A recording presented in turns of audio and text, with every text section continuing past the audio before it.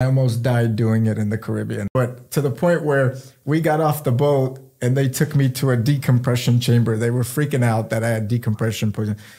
And that was in the Caribbean, but I would do it again. It was like shallow diving, you know, because if you go too deep, then you've got all these issues with different like decompression, and you have to use different gases and all these with, you know, anything over 10 feet, you gotta really be, you gotta know what you're doing.